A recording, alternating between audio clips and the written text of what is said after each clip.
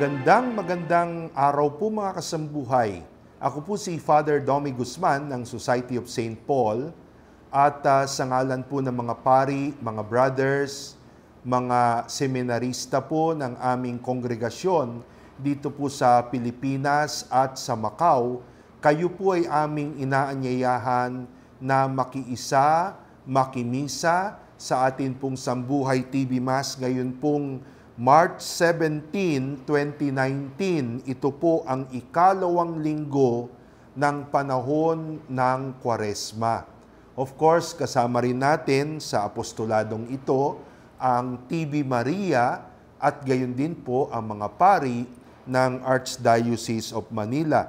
And we would like to pray in a very special way para po sa ating mga may sakit, para po sa ating mga elderly, mga caregivers po ninyo, ang atin pong mga alagad ng batas at gayon din po ang ating libo-libo na mga OFWs, lalo-lalo na po itong atin pong mga seaman at sea women na araw-araw ay wala pong nakikita kung hindi ang malawak na tubig ng laot.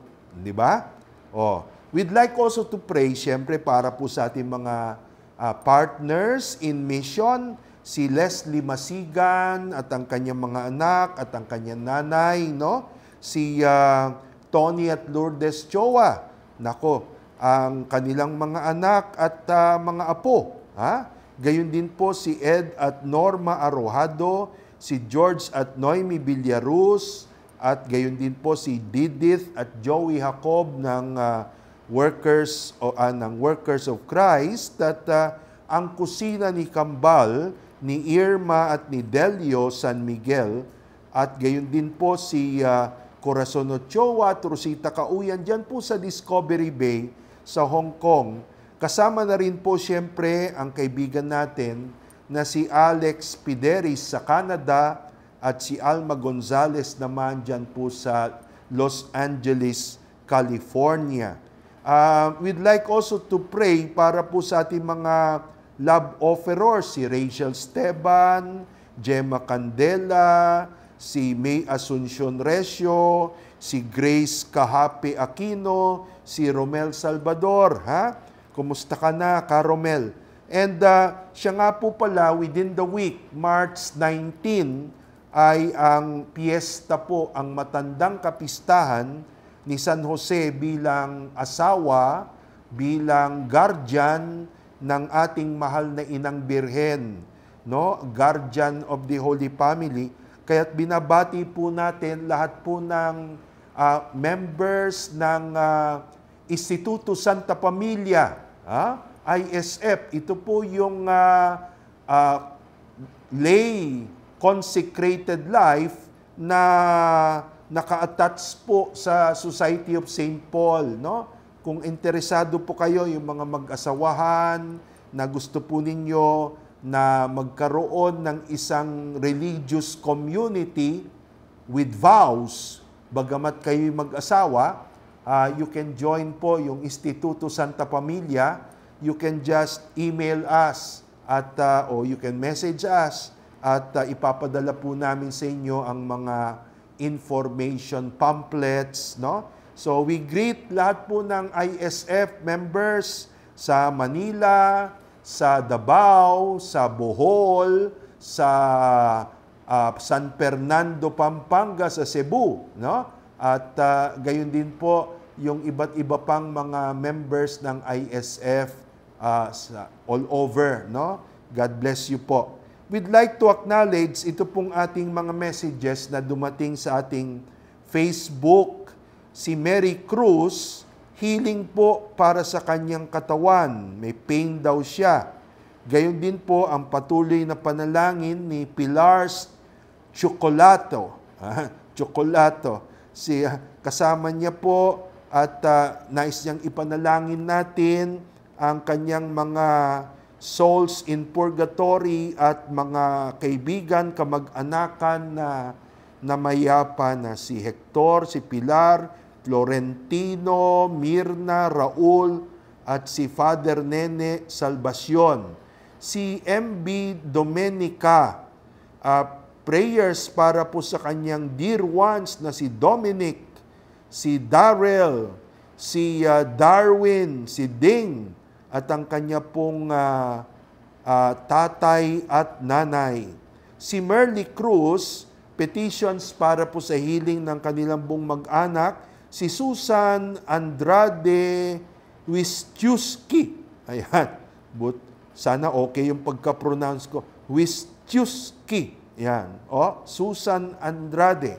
Si Jeanette de la Cruz, si Edna Holito Salmingo, ay nais niyang ipanalangin natin ang healing ni Mel Tina Bagtas, ni Chito Hongko, ni Lina Flor Salmingo, ni Jamero Saldi, Renzo Mejia, Annabel Alfonso Garovillas, si Phoebe Yu Adela, Ronnie Rod Valdez, si Atina, at gayon din po ang wedding anniversary ni Saldi Mejia at Riza Mejia. Prayers also for the intentions of Elena Ngo and Amelia Nario, at gayon din po si Gina Mijares na taga-subaybay po natin even sa atin pong daily mass sa Sambuhay. Prayers po para sa kanyang anak na si Vihel, sa kanyang daughter na si Gleisa Baurile, para po sa kanyang nanay na si Leticia, ang kanyang mga kapatid na si Junjun at Jennifer Mijares, eternal rest para po sa lahat sa kanila. Samantala, healing po para sa kanyang granddaughter na si Charina Henela Romarate. Yan. Si Gina Mijares ay kasambuhay po natin mula po sa Singapore. Yan. Si Mary Liu, mula po dyan sa Malaysia, si Maria Liu, no? Healing of mind and body for Ho Xie Sing. At gayon din po, healing para kay Pedro Velarde, ito po ay galing kay Margie Abelia. Si Precious San Diego, nais niyang ipanalangin po natin ang safety at wisdom ng kanyang mga anak na si John, Ann Rose at si Bunso.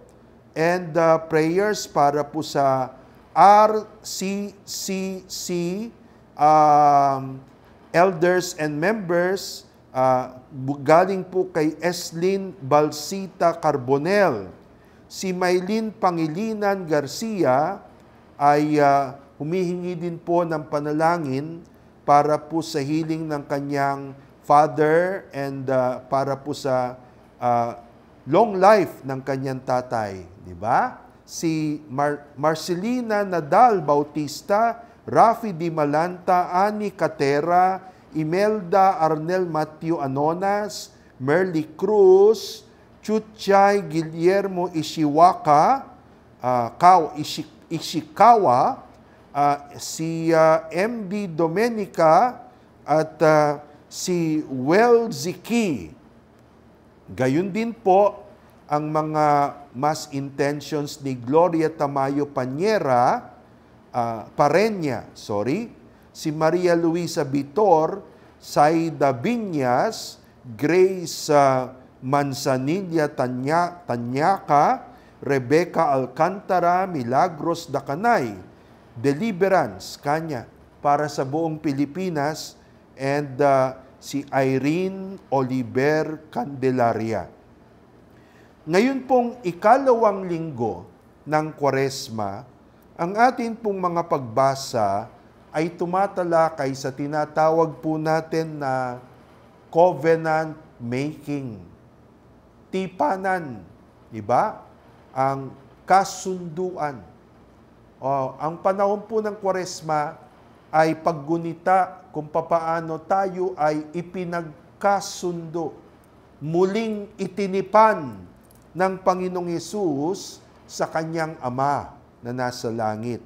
Sa ating unang pagbasa, sa araw pong ito, Genesis chapter 15, ay maririnig po natin yung covenant-making ritual ni God at ni Abraham na ginawa sa pamamagitan ng dugo ng mga hayop na isinacrifice. Yan po yung first reading natin, the story of a first formal covenant with God in the Old Testament with Abraham. No? Sa atin pong second reading, Philippians chapter 3 verse 20, ay inilalarawan naman po dito, ano ba ang aim ng covenant? Tipanan sa Diyos. Ano ang long-term goal niyan? Bakit ginawa ng Diyos na meron siyang tipanan kay Moses, kay Abraham, kay David, no? Kay Jesus, tinitipan niya tayong lahat. Well, ang ganda po ng sabi ng Philippians chapter 3, verse 20 and following sa atin pong second reading, our citizenship is in heaven. Ang atin pong tunay na citizenship ay sa langit. Kaya sa pamagitan ng mga tipanan ng Diyos sa mundo, nais niyang ipaalala sa atin itong long-term goal po natin na ito. At sa atin naman pong gospel reading ngayon, second Sunday of Lent, maririnig po natin ang kwento ng fourth luminous mystery, ang ikaapat na misteryo ng liwanag, ang transfiguration ng Panginoong Hesus sa Mount of Tabor, sa Mount of Transfiguration, na kung saan inihanda ng Panginoong Hesus ang sarili para po sa kanyang huling paglalakbay patungo sa kanyang exodus, patungo sa kanyang passion sa banal na lungsod ng Jerusalem. Kung papaanong yung bautismo ay pagsisimula ng public life ng Panginoon, itong ebanghelyo po natin ngayon, Transfiguration, ito naman po ang simula ng Passion of Christ, yung talagang proper story ng Passion of Christ, ang pagbaba ni Jesus mula Galilea patungo ngayon sa siyudad ng Jerusalem, sa distrito ng Judea. And sa gitna nito, sabi po ng Ama, "This is my chosen Son. Listen to Him." So para bang sinasabi po sa atin, walang shortcut ang covenant. Ang covenant which makes us citizens of heaven, wala pong shortcut. Panahon ni Abraham may pinagawa ang Diyos. Panahon ni Moses may pinagawa ang Diyos. Panahon ni David may pinagawa ang Diyos kay Haring David. Sa panahon ng Panginoong Hesus, ang definite covenant natin sa Ama ay mas malaki ang naging puhunan ng Diyos sapagkat ito ay hindi na lamang sa dugo ng mga hayop tulad ng kay Abraham, kung hindi sa pamamagitan ng pagtalima at sakripisyo ng Panginoong Hesukristo. So sana po itong panahong ito ng Kwaresma, talagang pahalagahan natin bilang season of renewal of relationship with God. Meron po tayong tinatawag na Easter duty. Ano yung Easter duty? Na once in a year, tayo ay mangungumpisal kung wala man pong matinding kasalanan. It is to renew our covenant, our resolution, our commitment with the Lord. Narito na po ang ating banal na misa mula po sa oratorio ni Maria, Reyna ng mga Apostol, Society of St. Paul, San Antonio Village, Makati.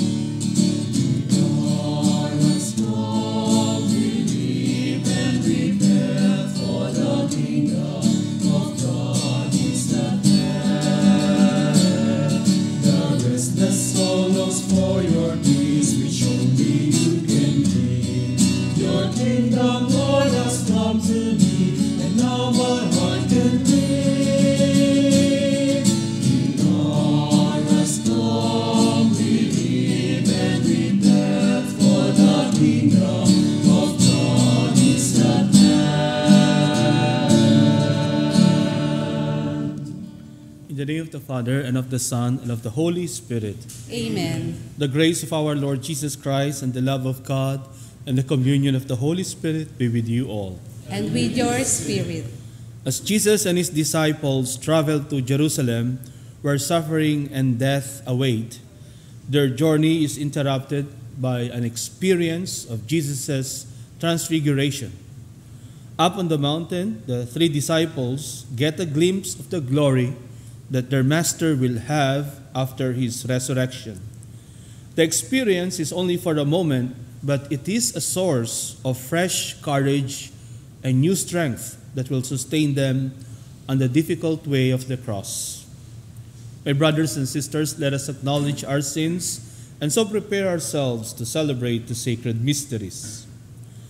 I confess to Almighty God And to you, my brothers and sisters, that I have greatly sinned in my thoughts and in my words, in what I have done and in what I have failed to do, through my fault, through my most grievous fault. Therefore I ask Blessed Mary, ever Virgin, all the angels and saints, and you, my brothers and sisters, to pray for me to the Lord our God. May Almighty God have mercy on us, forgive us our sins, and bring us to everlasting life. Amen. Lord, have mercy. Lord, have mercy. Christ, have mercy. Christ, have mercy. Lord, have mercy. Lord, have mercy. Let us pray. O God, who have commanded us to listen to your beloved Son, be pleased, we pray, to nourish us inwardly by your word, that with spiritual sight made pure, we may rejoice to behold your glory. Through our Lord Jesus Christ, our Son, who lives and reigns with you in the unity of the Holy Spirit, one God, forever and ever. Amen.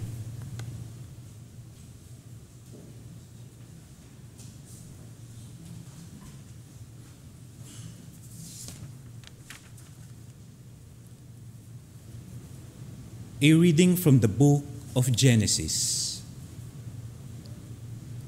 The Lord God took Abraham outside and said, "Look up at the sky and count the stars if you can. Just so, he added, shall your descendants be." Abraham put his faith in the Lord, who credited it to him as an act of righteousness. He then said to him, "I am the Lord, who brought you up from Ur of the Chaldeans to give you this land as a possession." "O Lord," he asked, "how am I to know that I shall possess it?" He answered him, "Bring me a 3-year-old heifer, a 3-year-old she-goat, a 3-year-old ram, a turtle dove, and a young pigeon." Abram brought him all this, split them in two, and placed each half opposite the other. But the birds he did not cut up. Birds of prey swooped down on the carcasses, but Abram stayed with them. As the sun was about to set, a trance fell upon Abram, and a deep, terrifying darkness enveloped him. When the sun had set and it was dark, there appeared a smoking firepot and a flaming torch, which passed between those pieces. It was on that occasion that the Lord made a covenant with Abram, saying, "To your descendants I give this land, from the Wadi of Egypt to the great river, the Euphrates." The word of the Lord. Thanks be to God. The Lord is my light and my salvation. The Lord is my light and my salvation. The Lord is my light and my salvation. Whom should I fear? The Lord is my life refuge. Of whom should I be afraid? The Lord is my light and my salvation. Hear, O Lord, the sound of my call. Have pity on me and answer me. Of you my heart speaks. You my glance seeks. The Lord is my light and my salvation. Your presence, O Lord, I seek. Hide not your face from me. Do not in anger repel your servant. You are my helper. Cast me not off. The Lord is my light and my salvation. I believe that I shall see the bounty of the Lord in the land of the living. Wait for the Lord with courage. Be stout-hearted and wait for the Lord. The Lord is my light and my salvation.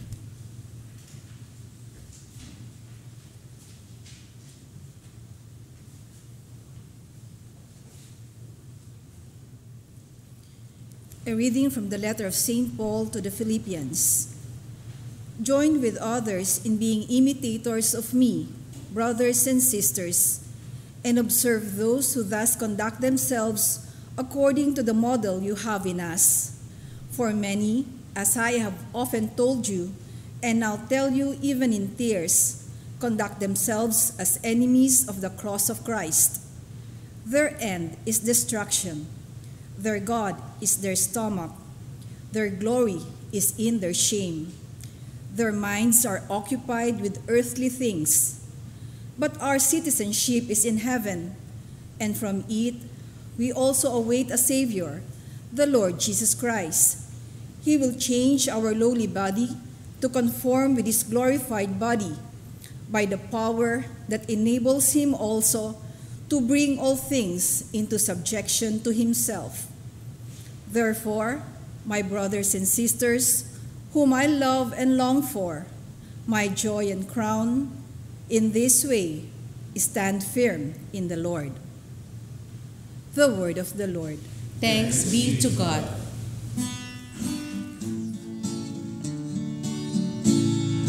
Glory to you, Word of God, Lord Jesus Christ. Glory to you, Word of God, Lord Jesus Christ.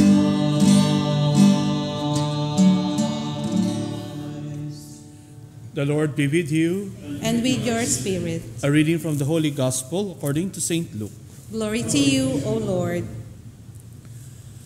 Jesus took Peter, John, and James and went up the mountain to pray. While he was praying, his face changed in appearance, and his clothing became dazzling white. And behold, two men were conversing with him, Moses and Elijah, who appeared in glory and spoke of his exodus that he was going to accomplish in Jerusalem. Peter and his companions had been overcome by sleep, but becoming fully awake, they saw his glory and the two men standing with him. As they were about to part from him, Peter said to Jesus, "Master, it is good that we are here. Let us make 3 tents, one for you, one for Moses, and one for Elijah." But he did not know what he was saying. While he was still speaking, a cloud came and cast a shadow over them, and they became frightened when they entered the cloud.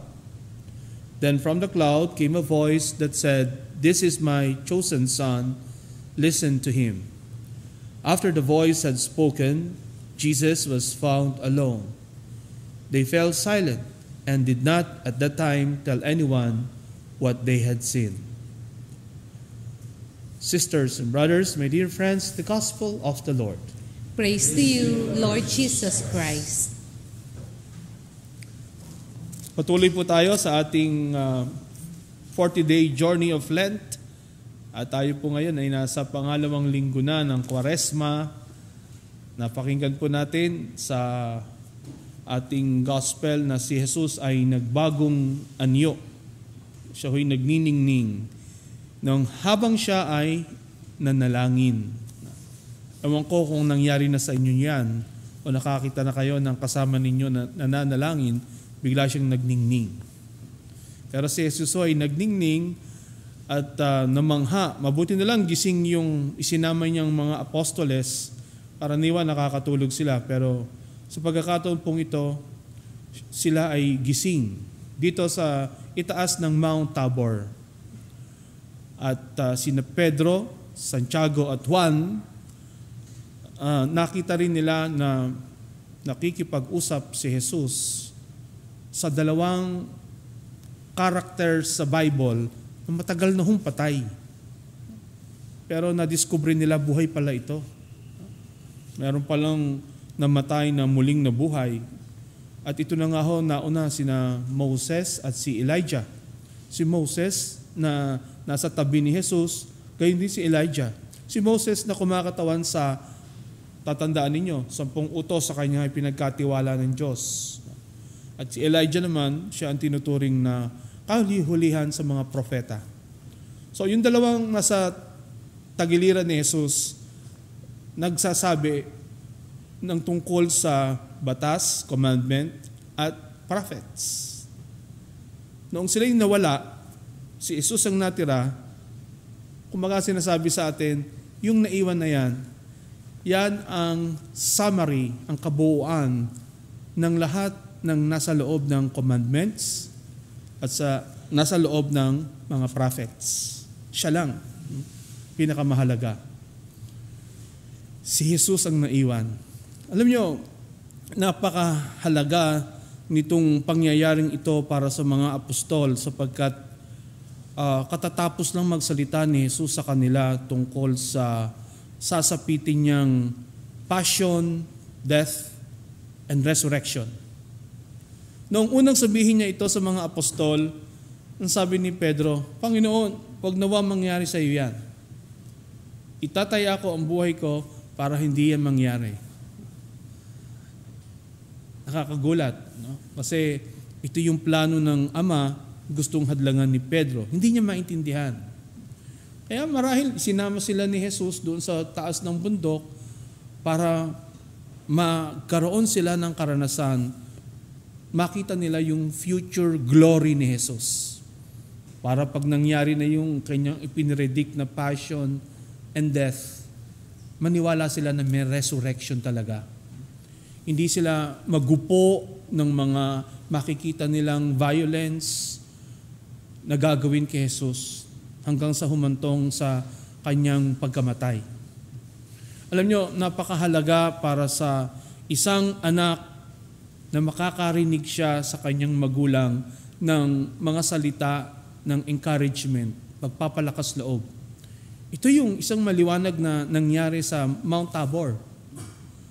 Bukod ho sa pagniningning ng itsura ni Jesus, isang napakahalagang bagay yung mga salitang narinig ng mga apostol. Galing sa taas at ang sabi, iyan ang kinalulugdan kong anak, pakinggan niyo siya. Binibigyan sila ng direction and guidance mismo ng Heavenly Father. Mahalaga yon para kay Peter, James, and John, pero mahalaga rin yon para kay Jesus. Diba? Kung tayo man ay nakapag-abroad at nagtatrabaho ngayon dyan sa abroad, dahil meron tayong mga magulang, may pamilya na nagpapalakas ng loob sa atin. Ang mga OFWs nating kapatid, ang laman ng wallet niyan, hindi lamang larawan ng Panginoon, Jesucristo, Santo Niño, Nazareno, Mama Mary, o kaya yung favorite saint nila, pero may laman din niyang larawan ng kanilang mga mahal sa buhay. Magulang, pamilya, kapatid. At ito yung mga taong nagpapalakas ng loob sa atin kahit na kinakailangan tayong magtrabaho sa ibang bayan. Basta kapit-kapit natin tayo dito sa magandang alaala na ibinibigay nila palagi. Ito yung napakahalaga para kay Jesus na hanggang sa dulo maliwanag sa kanya, anak ako ng Heavenly Father.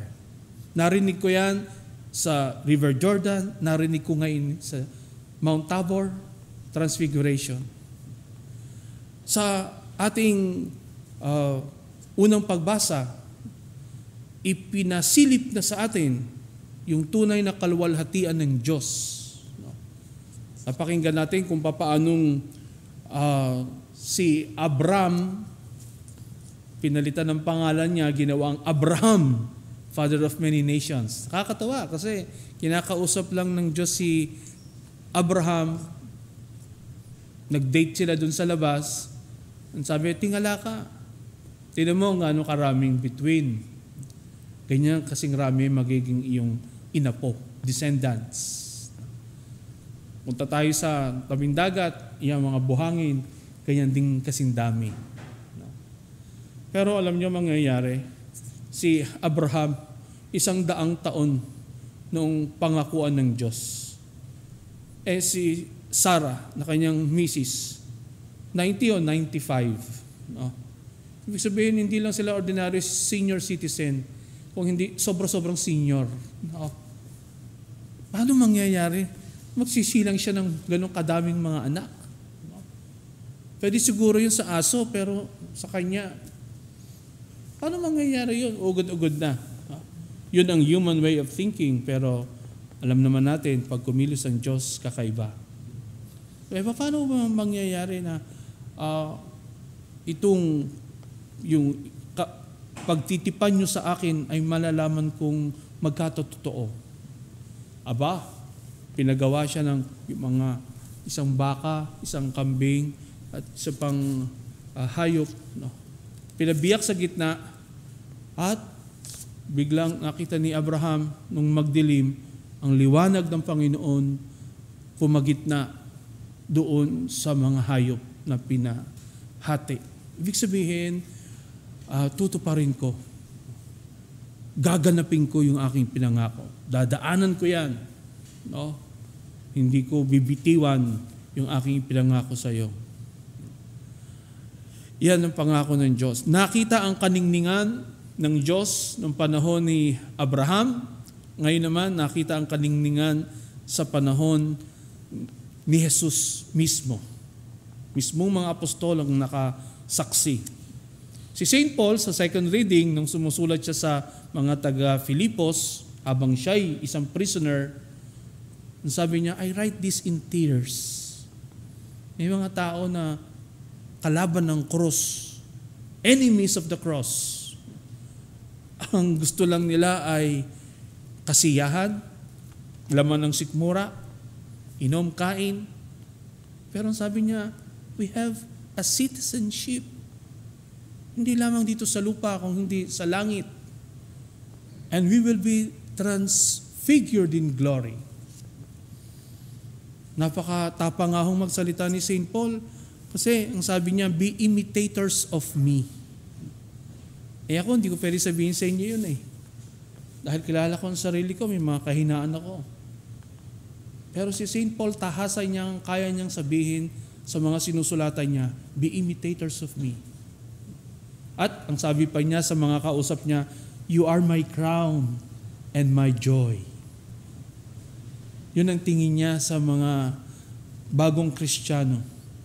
Lalagay ko kayo sa ulo ko, pagmamalaki ko kayo, at kayo ang kaligayahan ng aking puso. Kung makakasunod lang kayo, at you will aspire for that transfigured life that God has promised for all of us. In the Old Testament, Abraham's time, and in the time of Jesus. Nakita ng mga apostol. Yan ang ibinebenta ngayon ni St. Paul. Sabi, sana tanggapin ninyo ito. Sana itong tangkilikin ninyo and do not become enemies of the cross. Ngayon, ano ang sinasabi sa atin ng Ebanghelyo? Ang paraan ng Panginoon ay karaniwan, ganun pa rin, paraan ng krus. Kapag ang isang bagay ay madali, nagsisikap kang sumunod sa Panginoon, pero napakadali. Para walang challenge. Parang wala kang binibitiwan. Parang wala kang sacrifice. Hindi yun sa Panginoon. Dahil kinakailangan ang pagsunod sa Panginoon ay way of the cross. Pangalawa, sinasabi sa atin dito na sa pagsunod natin sa Panginoon, ang ating kinakailangang i-please hindi ang mga tao sa paligid, kung hindi mismong ang Diyos. Sila palagi, ang Diyos palagi, hindi ang mga tao sa paligid. Sa pagsunod natin. In that way of the cross, always please God, not people around you. Hindi ka maghahanap ng mga likers, no? Mga followers. Palaging Panginoon ang kailangan ma-please. Pangatlo at final, sa pagsunod natin sa Panginoon, ang paraan ng compassion, forgiveness at love, yan swak. Palaging yan ang paraan ng Diyos. Dahil ipinakita na yan ni Kristo eh. Yan ang paraan ng Diyos. Wala kang talo dyan.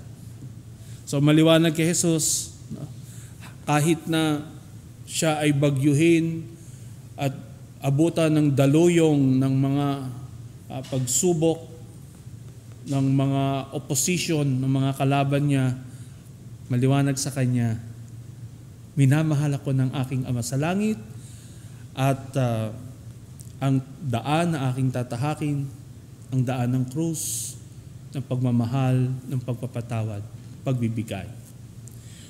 Tumayo po tayo para sa ating pananampalataya.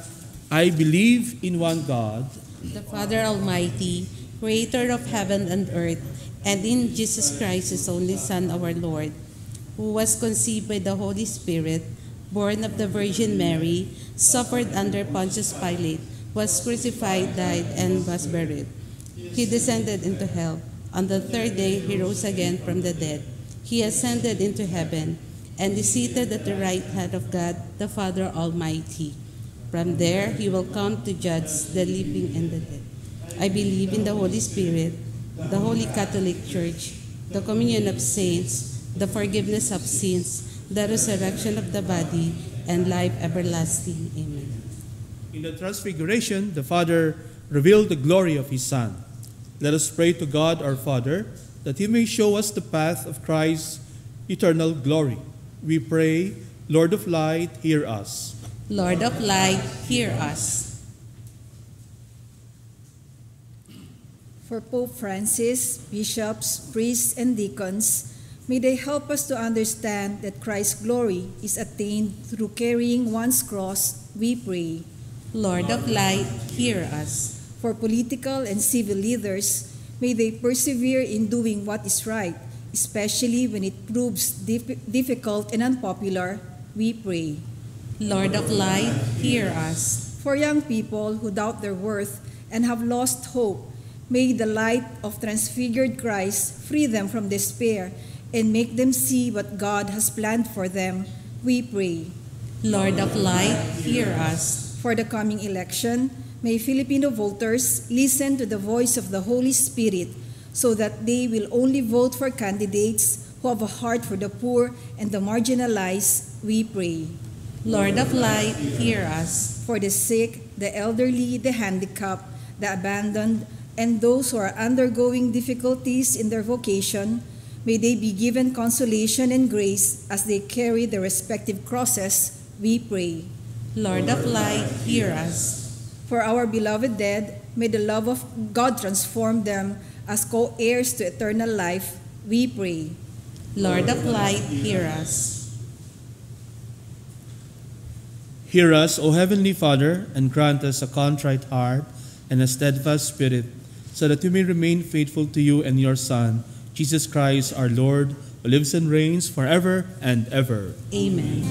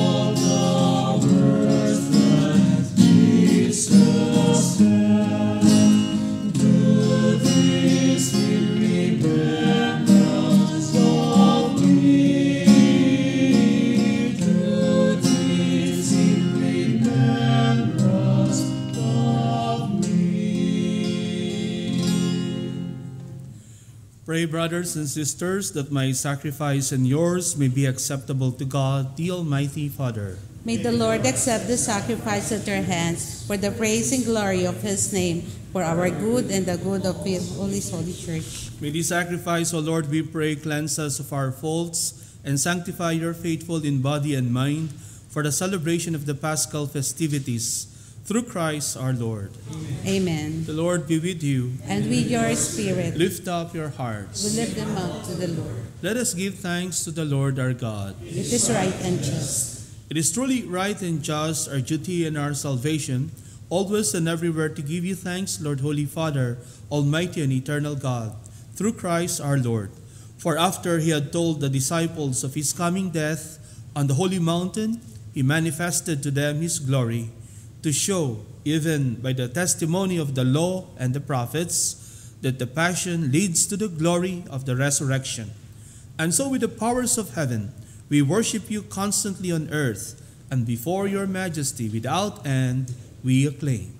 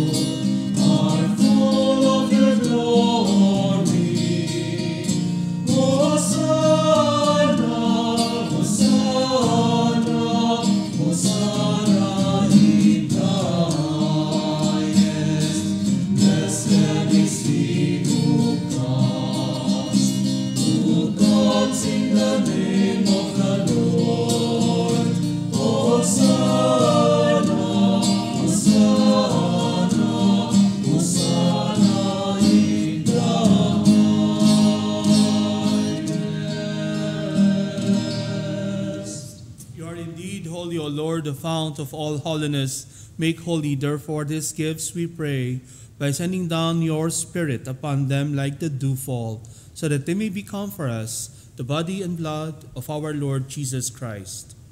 At the time he was betrayed and entered willingly into his passion, he took bread, and giving thanks, broke it, gave it to his disciples, saying, "Take this, all of you, and eat of it, for this is my body, which will be given up for you."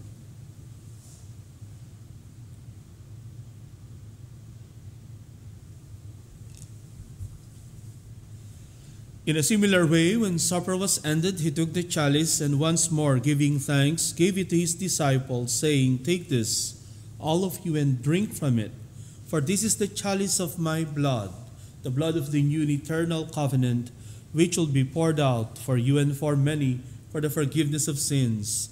Do this in memory of me."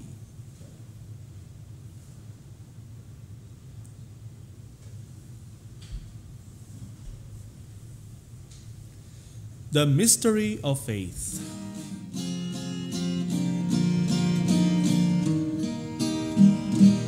When we eat this bread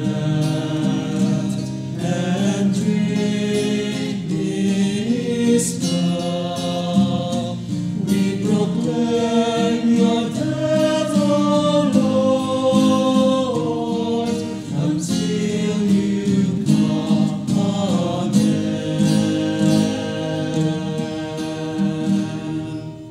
Therefore, as we celebrate the memorial of his death and resurrection, we offer you, Lord, the bread of life and the chalice of salvation, giving thanks that you have held us worthy to be in your presence and minister to you. Humbly we pray that, partaking of the body and blood of Christ, we may be gathered into one by the Holy Spirit. Remember, Lord, your church spread throughout the world, and bring her to the fullness of charity, together with Francis, our Pope, Luis Antonio, our Bishop, and all the clergy. Remember also our brothers and sisters who have fallen asleep in the hope of the resurrection, and all who have died in your mercy. Welcome them into the light of your face. Have mercy on us all, we pray, that with the Blessed Virgin Mary, Mother of God, with blessed Joseph, her spouse, with the blessed apostles and all the saints who have pleased you throughout the ages, we may merit to be co-heirs to eternal life, and may praise and glorify you through your Son, Jesus Christ. Through him, and with him, and in him, O God, Almighty Father, in the unity of the Holy Spirit, all glory and honor is yours forever and ever.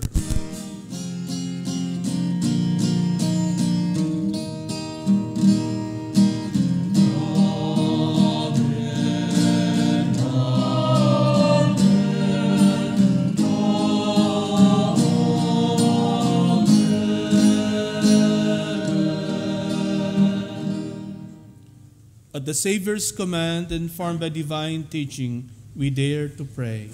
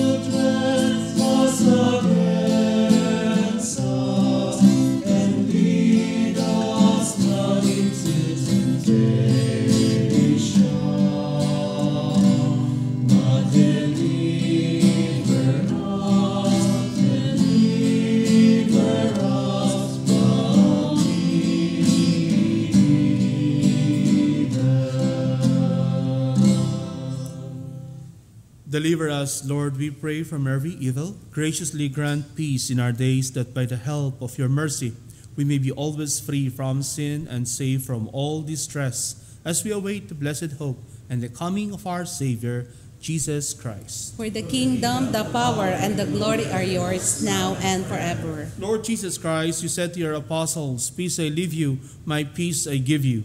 Look not on our sins, but on the faith of your church, and graciously grant her peace and unity in accordance with your will, who live and reign forever and ever." Amen. The peace of the Lord be with you always. And with your spirit. Let us offer each other the peace of Christ. Peace be with you.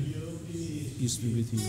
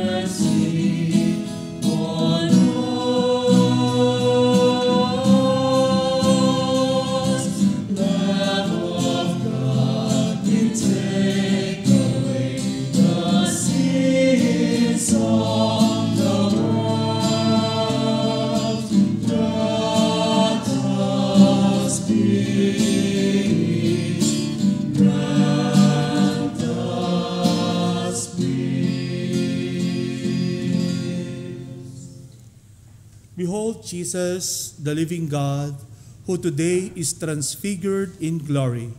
He takes away our sins and brings out the best in us. Happy are we who are invited to partake in this holy banquet.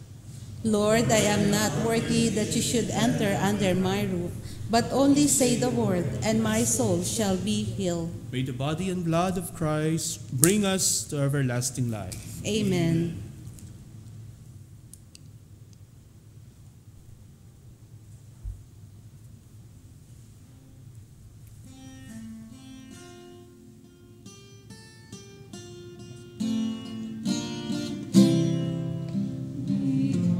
prayer during communion.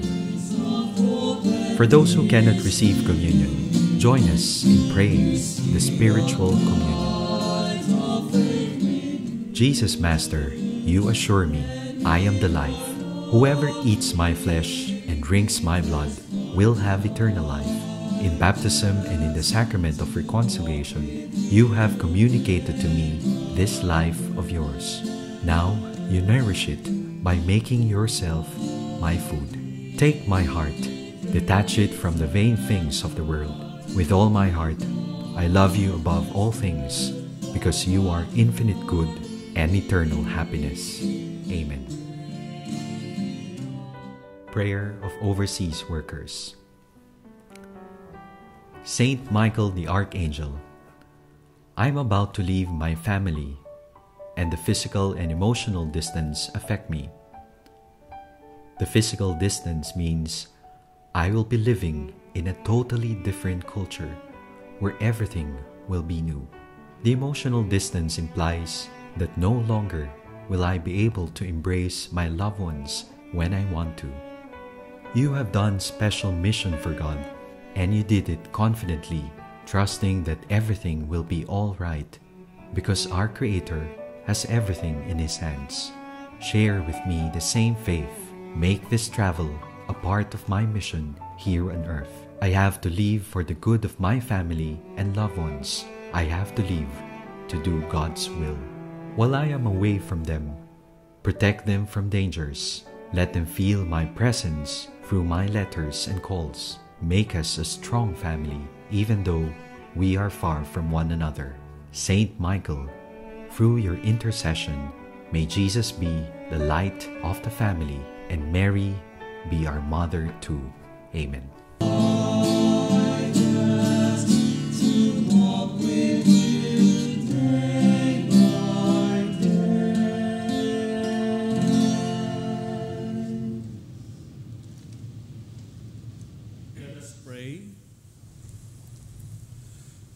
As we receive these glorious mysteries, we make thanksgiving to you, O Lord, for allowing us, while still on earth, to be partakers even now of the things of heaven.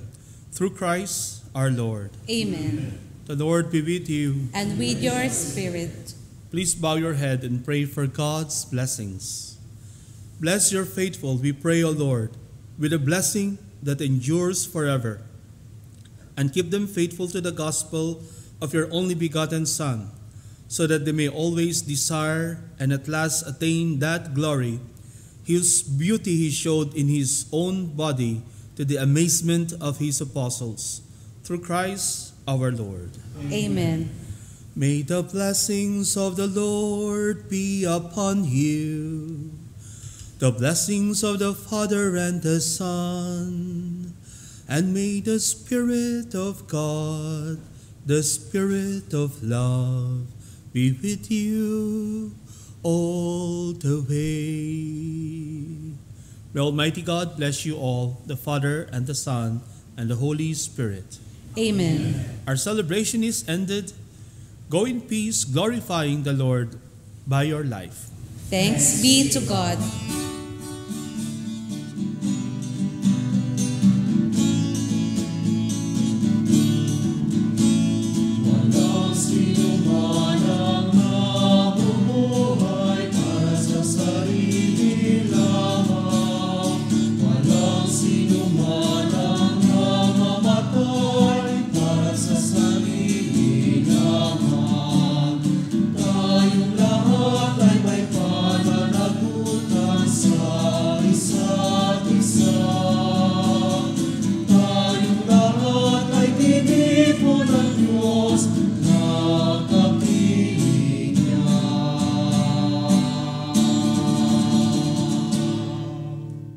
Tayo po ngayon ay dadako na sa atin pong katikismo dito po sa Gaudete et Exsultate.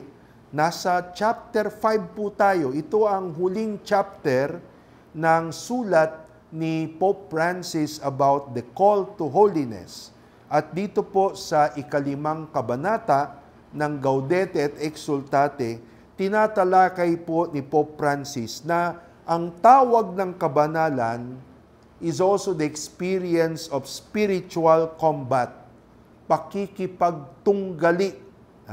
Ang kabanalan po ay hindi po isang magaan na landas at pagtawag.